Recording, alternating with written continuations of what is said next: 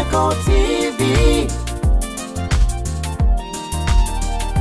Chemical TV.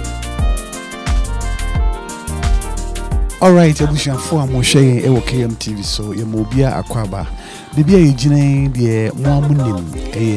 ejuso asotwe bebia ye nuam bema ye friend se Randy ne fie na ye wo na ye ni owura ne monyamfo meka so owura ne monyamfo ha na meka onyankopon nipa wasra ne ngo a oye sofo na meka se one ne babreko pe ene ye ni wo mu ewa ha no mu sei na ni nyina ne se ye ni wo mu efri eye kumase ena ya baba bidru ejuso asotwe ha no mu sei a wo mu epese wo mu ebehwe Randy senia ne tibia ne suban ne bibia sitie na afei nso wo mu so kakra wo mu wono wo mu de ayeda aye ene ye papa eye Mr. Kwabna Tebri aha ye mu akwaba eba KMTV so na me wo menua bema bi omchen kakra bi na nko ne metenten ayepe but otimi say adom no me de ne ya do so ase ne de ntima ayetenten a che do menua bema say from Evans yo menua bema Evans so na wote ne nka no daddy adofonum ehwew ewo KMTV so Randy na ye baaye wa ba be hu no wo hu sene ne tibia nsuso esitie na eden na wo pese wo kan efa Randy hu you senior Yesu obaya oba ma amobohufo no ese na sem kra che sa so ba se ti se hiafo oba ma hiafo mo ho chiro mo ayarefo nti yenso na sedin ye sedin se yenso beboa mo ti se Randy how mo enter into such a situation na Randy situation no ade bia e betima to bia nti yenso emra ye hu wa TV so no eto yakoma so ye bibi nti na ya ba se ye mebai e baba na rechichire na Awurade so asema odi ato yenso se ye nya ne baba ye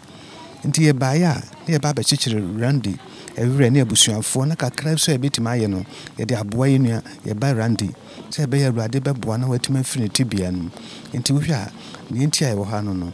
na kakra meka ne se ya be hu bi ye hwe bi so TV so na nipa de eni ahode na se Awurade echen so se yekwati na ntimi nyahwe yekwatwe Awurade anim na mo bia o se de beboa ye ba ye de beboa no kakra betima ye bia betima ye be ye na de aboa no na se be se anuan na adofo no se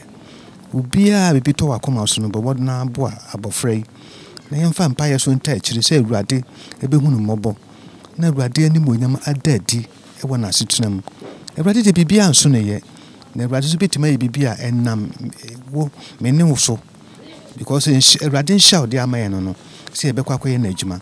nti so yetu anamon gidi anamon no a na Awurade anim onyam bedadi wo ye ba ya asetunam nti kakra metima aka no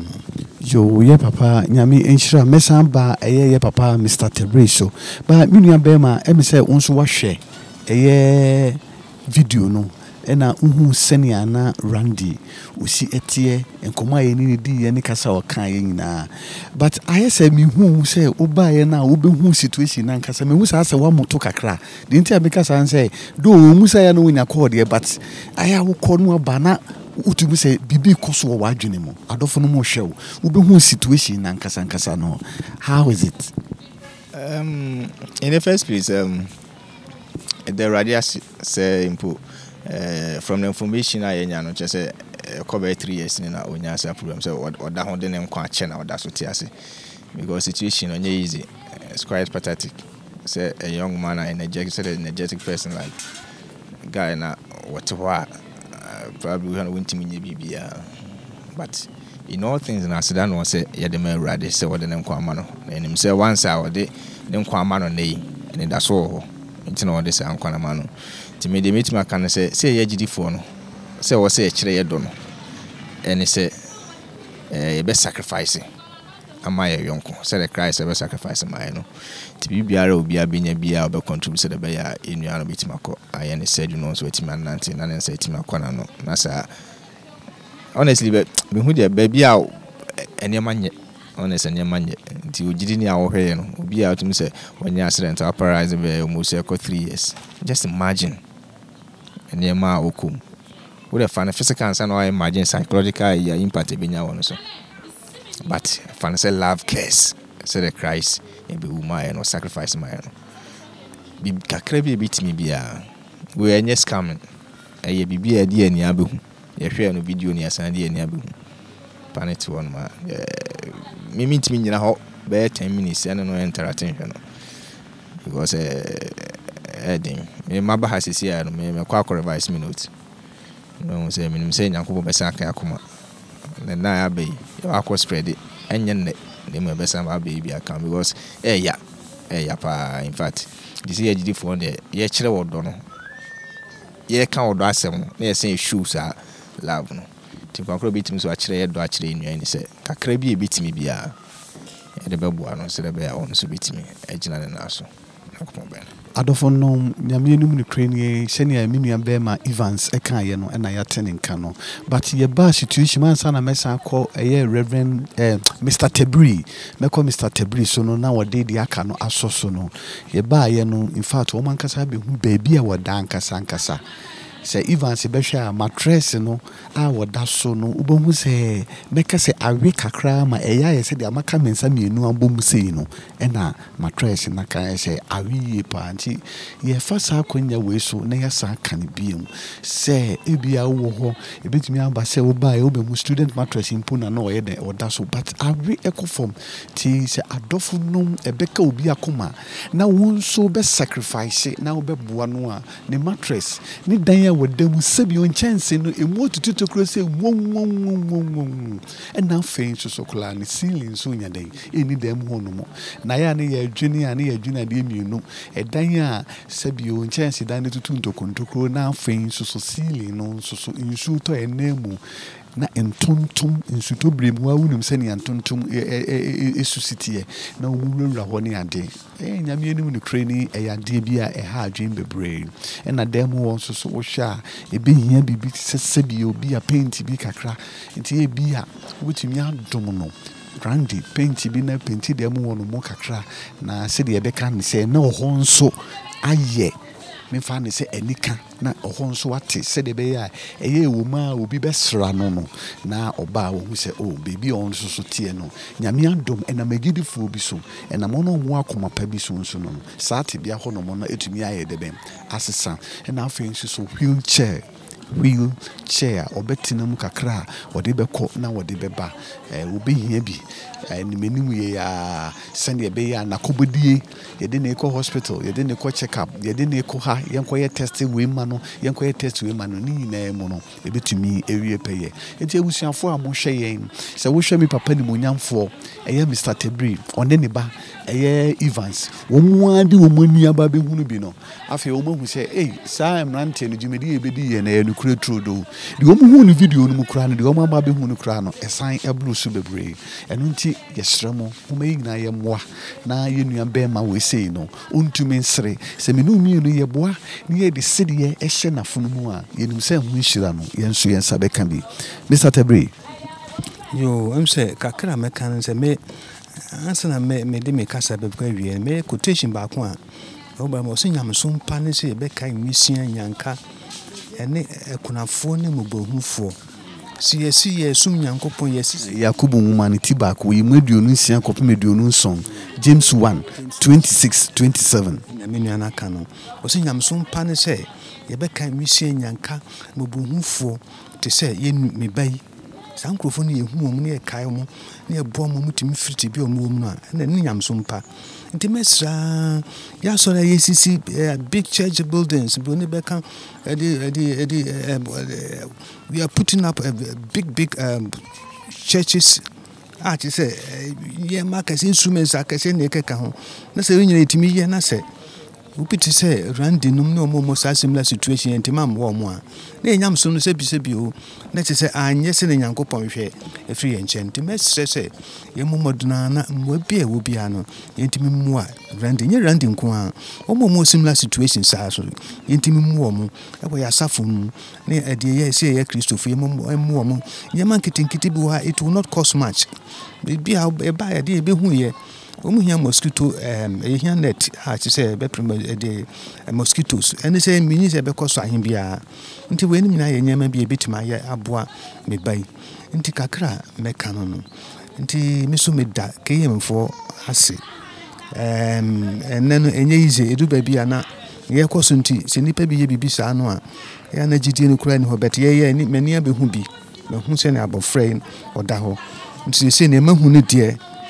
ampa onua no owa ho kyerɛ mu nti nyina ya mmoa yentimi mmoa ya bai na ntimi nsɔre nso mfa anigye enko awurade no nhyɛ nyankopɔn din animonyam amen amen yɛda ɛyɛ yɛ papa ase Mr. Tebri na ate ne nka no ɛna ne ba Evans enso so ɛka ne ho a ɛnɛ yɛ ne ɔmo nyinaa aba ɛyɛ Randy ne fie na abusuafo okan Proverbs chapter 28 verse 27 no a ɔse deɛ woyi n'ani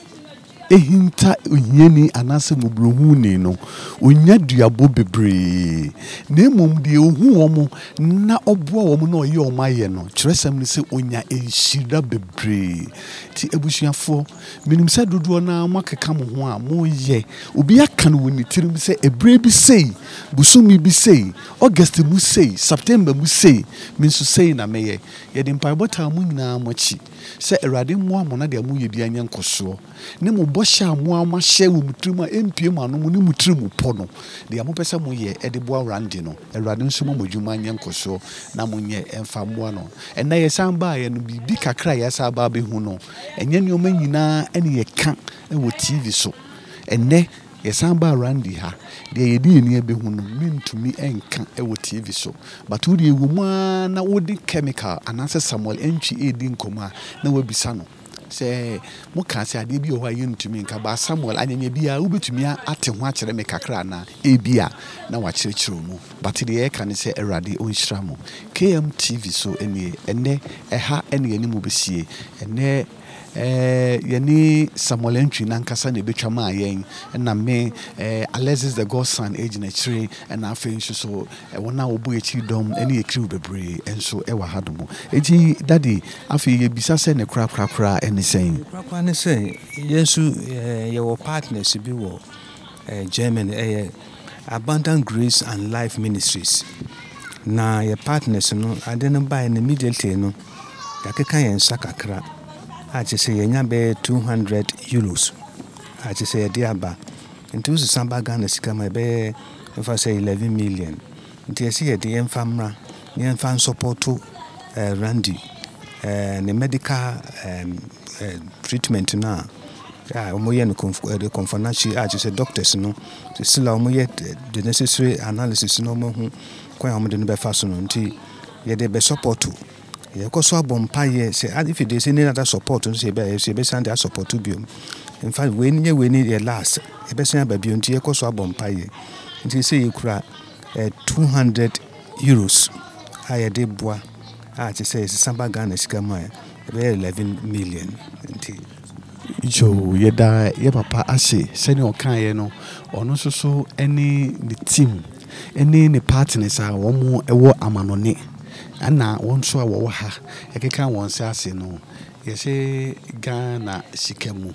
ye be ka se 1000 Ghana sikamu no ye be ka se 1100 na abrochwe sikamu ye be ka se 200 euros na ye de support mpacho eno na ewo boom ade efefe mu aha ewo boom ade efefe ye Abundance Grace and Life Ministries International. Abundance Grace and Life Ministry International. And yeah, abundance for nya ministra mo. Me patro na abundance e hemfa na mo e wo Ghana ha e na brutin so hemfa na mo san wo. Ministries. I just say yankopon adwuma na ye se na ya kire no. Na ye wo a branch headquarters wo Germany. And na ye wo branches wo Accra. Na esen one branches wo Kumasi sisi ye wo achoma kofodua sisi ho ne yehia wo Calvary Community School na fina Awurade adom enya asase yesi dan bia bekwa kohia mu nti yenso yesu yebote esi enimu ne se nyankopon adwuma ode ahye ensa no ye beye se bekwa ho kansempa no bekwa kodi adanse ne yaboa ne etima asa yade na yɛaboa na nipa nya asomdwoeɛ nti yɛbota yɛsi ani so no yɛde yɛgye obiara kyerɛ sɛ we welcome everybody. We are not necessarily limited to any one church and baby son. Nti yɛde obiara na Awurade adwuma no na ehia yɛn sɛ ɛbɛyɛ. Nti bi na sɛ yɛaba yɛhu randa ne case ya sɛ yɛhwɛ kwan yɛbɛfa so ɛbɛtumi aboa no. Nti yɛbɛsen akɔ sɛ Kofodua atwuma de Abundant Grace Kofodua na ɛboa kwafoɔ na yɛsi yɛba sɛ yɛbɛdi presentation ba yɛ. Na yɛwɔ partners wɔ Nkrane de Aburokyire Germany especially. Nti mene sɛ yɛso yɛbɛkɔ akɔhwɛ kwan yɛbɛfa so a sɛ mmoa foforɔ bi wɔ hɔ a yɛde bɛboa Randy. Nti bɛsɛ sɛ mu nyinaa mmɔ mpa yɛ ma yɛn na Awurade nka yɛn ho na yɛso yɛntumi ɛnya ahoɔden ne yɛhia biara na yɛntumi ba support yɛba yi. Nti kakra mɛsrɛ no no. Amen. Your Abundance Grace and Life Ministries International. Nyankopon enhyira mo makoma pa monya na modin grace a ewo mu ntino minim sɛ de amuye bia no Onyankopon adom no edi mochi efiri mfitiase na ebedi mochi edi mu akɔwieye sɛ ne aya na Paul de bia ɔyɛ no bibi obedu bia oni Kristo asafo no behie bia no owie no ɔkɔ a ɔse Onyankopon adom no enka wo mu nyina na saa dom no ene wo mu nyeden ene wo mu ntena enu ntina most of the time na sorry cry nyina ye pon ayese mo me ncha dom nsem no mo me nyina ye sanka ye Jesus Christ adom Onyankopon ne do sonsom kronkron no ayonkofa ene ye ntena ende eni den nyina enu nti yesu ye ka se Awurade adom no eni KMTV ahwefo nyina entena ende eni den nyina yekɔ na yama Randy so the owono or the ama Abundance Grace and Life Ministries International. You daddy some can say Yankopon in show no nyomo kesi onyo mu fra dum fo mu kwa dum sense na zumbo se ebitimi abasa sense said the Bible can on asem mu se shiran kan de ohun bloni mobo no no so man brain so nya kwada sa na tie ni se ade amu ye do mu se ya se bi ordinary ska bi no de support me ba nyame nim de eye eno wo ye ena sad no so ye no so mi se anya de so ye nso no bra to aguda sense obama omasefo nyina se adorite se po no anwea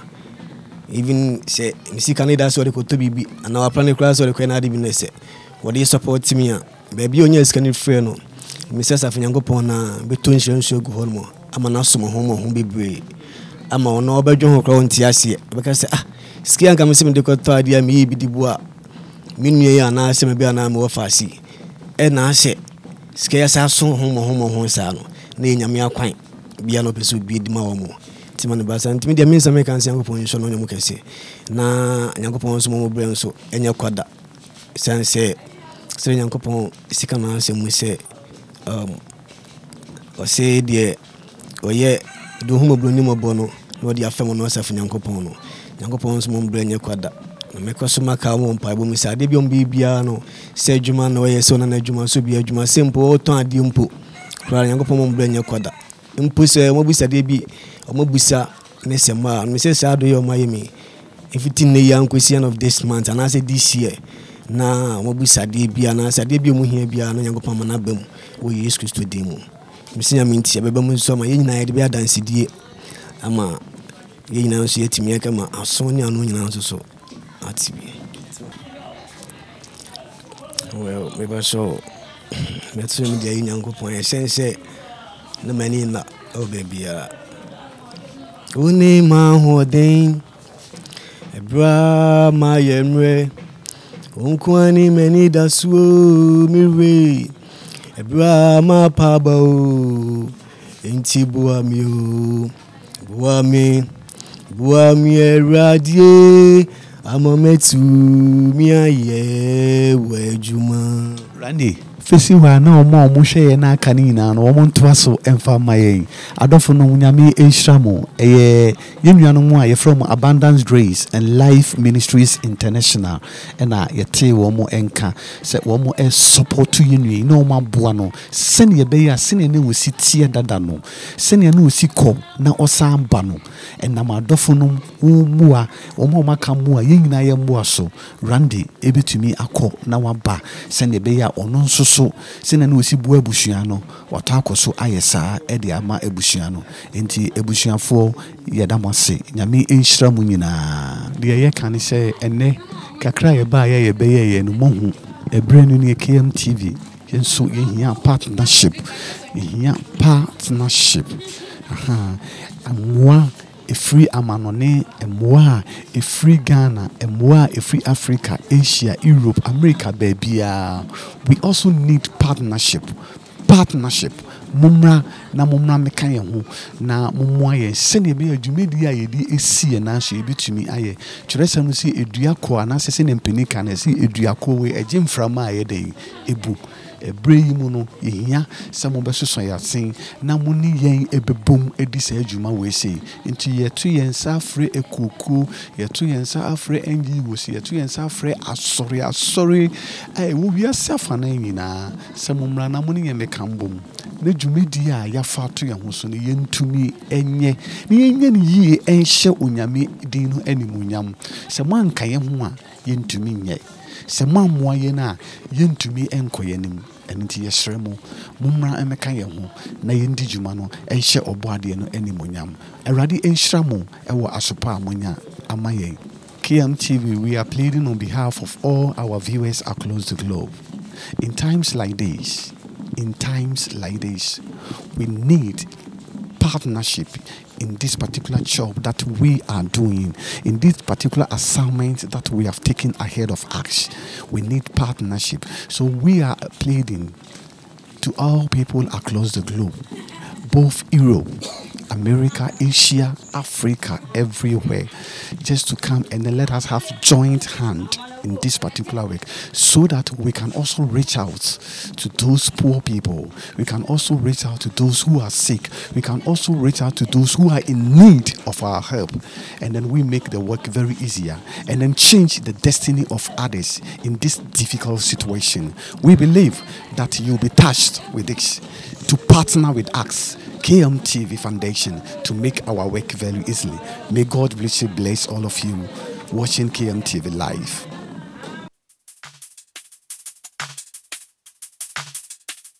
Chemical TV.